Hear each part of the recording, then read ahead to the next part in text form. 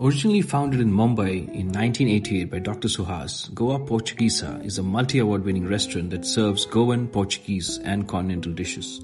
We visited the outlet in JLT Dubai, which also had Diva Maharashtra Cha, which serves Maharashtrian cuisine apart from the Goan concept, and had the opportunity to meet Priyanka, the owner of the Dubai outlet, who gave us a brief background about the restaurant.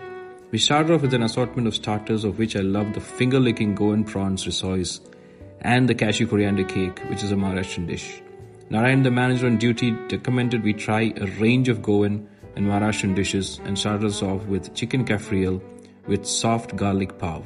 We also tried the prawn raw mango curry, which went well with steamed rice, neer dosha and amboli, which is a similar dish to the South Indian set dosha.